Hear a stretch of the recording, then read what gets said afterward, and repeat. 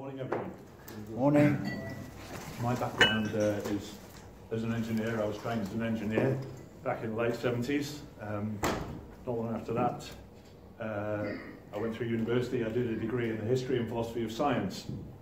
And at the end of that, around the end of the 80s, I got quite interested in this question about climate and have sort of followed things ever since. And being an engineer, also interested in energy. And energy obviously underpins our industry, and also the way we produce energy underpins the price that people have to pay to keep their homes warm and to run their vehicles and so on. So it's a very, very important issue. It's one that's a Cinderella issue. It always seems to get left behind in big policy debates at the national level. UKIP needs to tie energy discussion to other issues in order to get people to think about it more. I'm not going to talk for too long about climate science, because we pretty much know what the opinion of it is in this room. The current state of knowledge basically is too uncertain to make energy policy with. And Nigel Farage made this point the first time I ever went to see him speak. He said we need to separate these two issues. The climate question won't be solved for a long time, but we need to sort out the energy issue, and he's absolutely right about that. So, as you can see, the model in red, running away, we've seen this graph already this morning, running away from the actual observations. And so, when your own data and models don't add up, censorship is never a good look. At the end of 2013, I was one of the editors of a scientific journal called Pattern Recognition in Physics.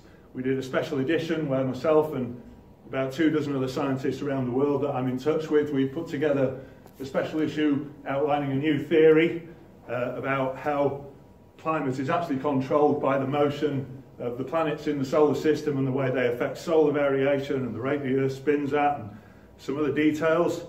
The IPC, and it came to one very basic conclusion. I won't go into the science, but basically the sun controls our climate, and it's the motion of the planets that controls the solar variation.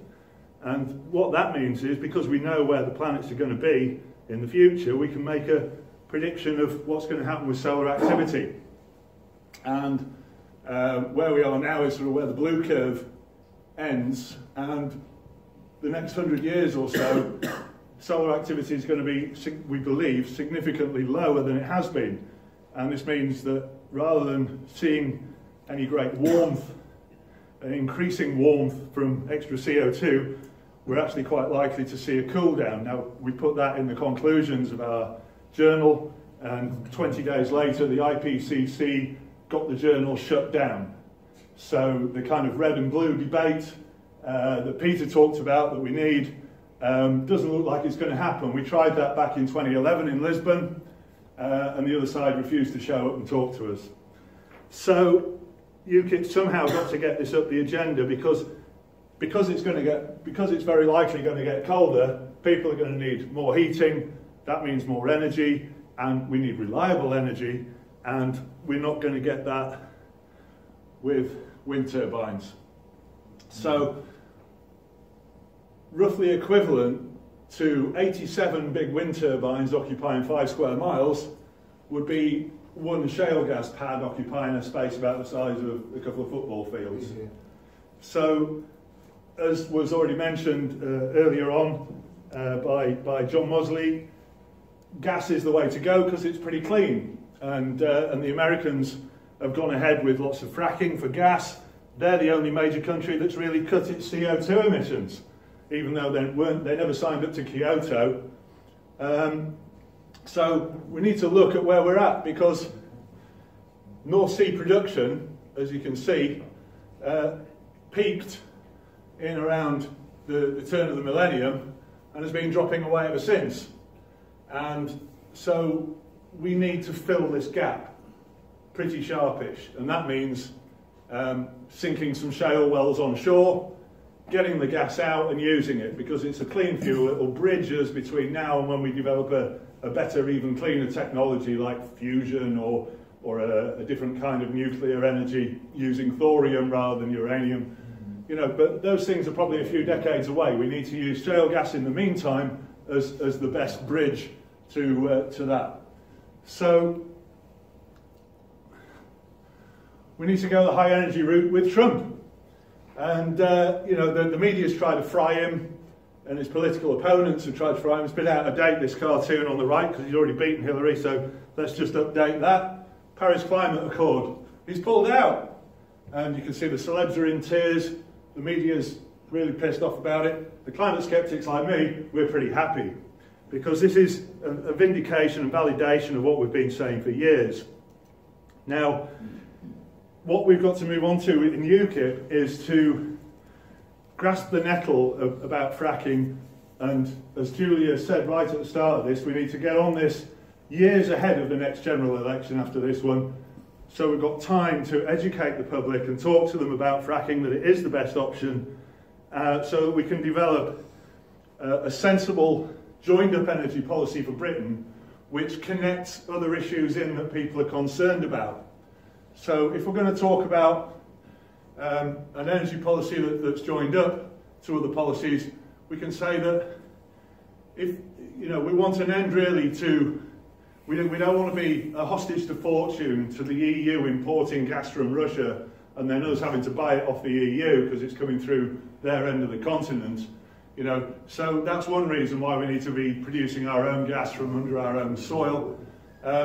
We don't really want to be involved in any more Middle East conflicts. We've seen what that leads to last night, and 2 weeks ago, and 3 months ago. And, you know, the long-term solution to that is to gradually unwind and withdraw from our involvement in Middle East conflicts. So fracking is for peace and security, and I think that a lot of ordinary people could see the sense in that if we explain it to them carefully. So we also need to reform the Climate Change Act, which says that we have to reduce our CO2 emissions 50% by 2030. It's complete pie-in-the-sky lunacy. We'd have to shut down our economy to do that. But it's written into law. We're the only country in the world which actually made it a law that we have to kneecap our own economy and commit economic suicide. So we have to get our new science findings that were suppressed by the IPCC back on the agenda. We need to show people that there is two sides to this climate argument, even though the BBC in 2005 with their panel of interested experts decided that they wouldn't treat the skeptics fairly and give them any airtime. We've got to push for change on that. We've got to have that blue and red debate, and we've got to change the targets for CO2 reduction in light of the new scientific findings, such as our findings about the effect of the sun on Earth's climate being much bigger than the effect of any trace gases in the atmosphere. So if we make progress with that, then we can end the subsidies for wind and solar because they're no longer justified, and that means we can end the green taxes on energy bills. And this is the sensible way to reduce people's energy bills rather than putting caps on what the power companies can charge, because that's trying to bash the symptom instead of dealing with the cause, and that's only going to cause more problems with failing infrastructure and lack of investment. So we have to go for the root cause, which is the CCA, and get that changed and end the green taxes on energy bills. So when we start doing this fracking, of course, we can do what Norway did. We can set up a sovereign wealth fund, and we can ask people to, who are taking up fracking permits or producing gas, they'll have to pay a proportion of the proceeds of doing that into a sovereign wealth fund. And then we can say that the receipts from that will be spent in the UK only. So it won't go in foreign aid, and we can use it to invest in jobs and clean modern infrastructure. We can invest in giving kids apprenticeships in engineering so that we can build our own fracking industry around our own capabilities with our own engineering industry rather than importing the teams in from the States to do it in a hurry. We can build up that industry at a sensible pace. We can show the public that in fact it can be done safely and cleanly, and it can generate a lot of wealth for this country and a lot of high quality jobs for our young people.